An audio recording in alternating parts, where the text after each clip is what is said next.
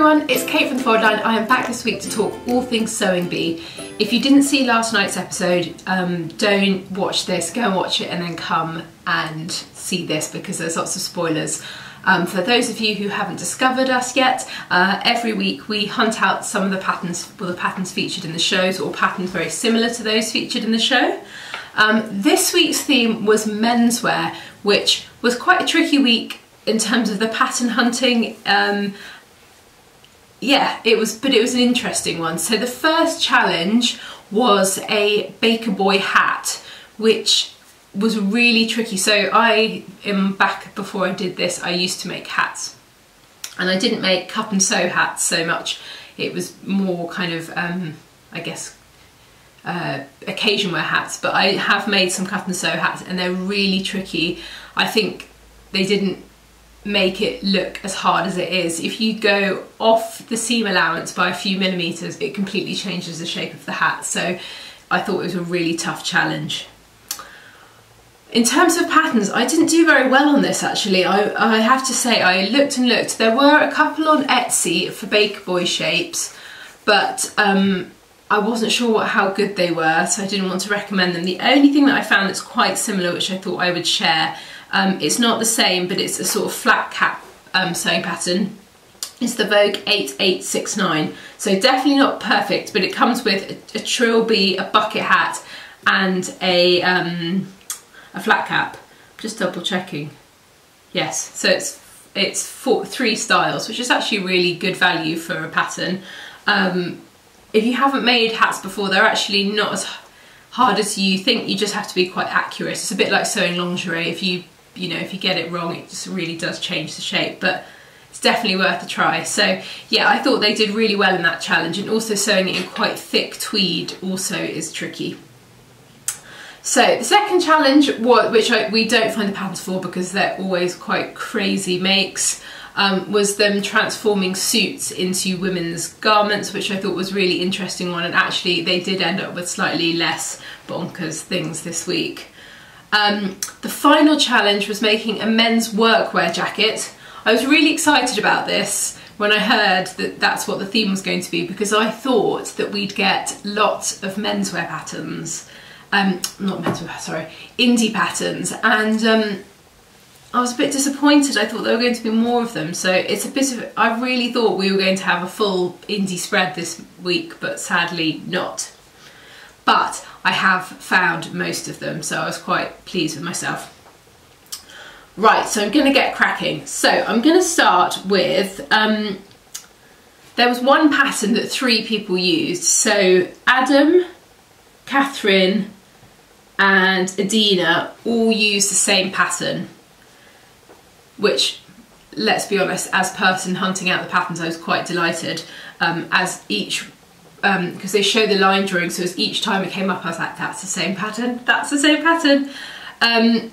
So they used the 3 pattern. Their pattern was a button down, it always looked like a shirt if you were looking at a line drawing, button down the front, stand, proper collar, patch pockets on the chest, patch pockets below the waist. The sort of defining feature that was the thing that was easy for me to hunt out was it had this elasticated, or like a drawstring or elasticated, I think you could opt for both, channel just to wear exactly on your waist. So the pattern for this, it's a Mimi G1 for simplicity, and it's a 9052. They actually, when you look at I'll show you the line drawing so you get a proper idea, they actually didn't stray too far really from the original jacket.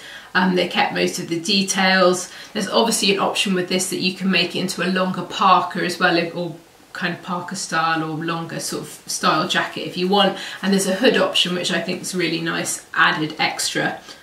But I mean, yeah, I was just so chuffed with this, because this one I'm 99% sure this is right, because I looked through everything else and there was nothing else similar. And I think it's a really lovely pattern. So if you're thinking about a menswear pattern and you're thinking about a utility sort of jacket, then this would be a really good one to go for. So next up, we've got another scenario of 2 people using the same pattern. So we've got Fairy and Loratu. So they their pattern was, the thing that really sort of defined their pattern, and actually I haven't spotted this, Rachel spotted this, was the pocket shapes. So when I show you the line drawings of the pattern that I found, you'll understand what I mean. It had these really interesting sort of slanted pockets on the chest and kind of on the waist or below the waist. It also had an optional tie belt. Loratu had that on hers. Fairy didn't. She actually tweaked hers a little bit, and you can see when I show you the line drawing, you'll understand. So her one had a zip up the front, it had a little mandarin collar, and it's straight cut at the bottom, whereas Loratu stayed quite close to the pattern and it had the curved hem.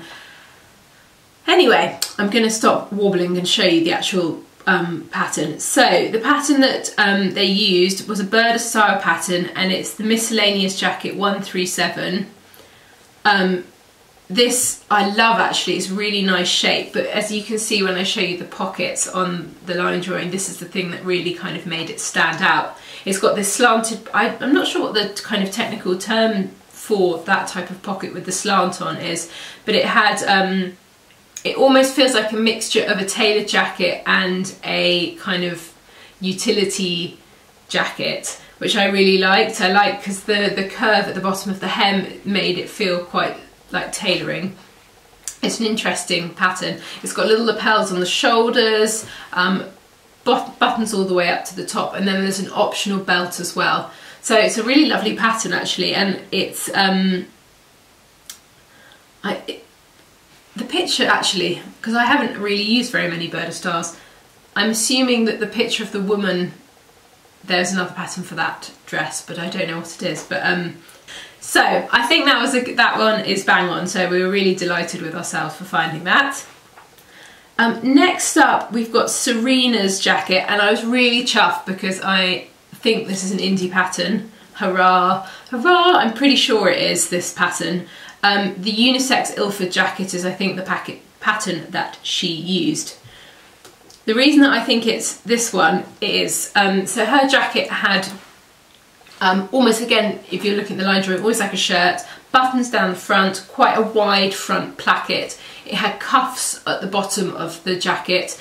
It was straight cut across the bottom as well, which was quite hard to find when I was looking at other ones. So I'm fairly sure this is right. She did tweak it. Did she? No, not really actually. She didn't really tweak it. It's pretty similar to the original. So yeah, the unisex Ilford jacket from Friday Pattern Company. This is such a fab pattern.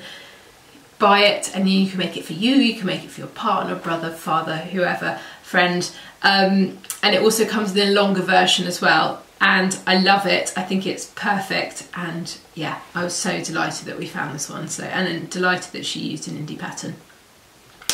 So next up, we've got Damien's cowboy jacket. Love the titles of all the things. This one, I'm pretty sure I've got right. I did a lot of hunting.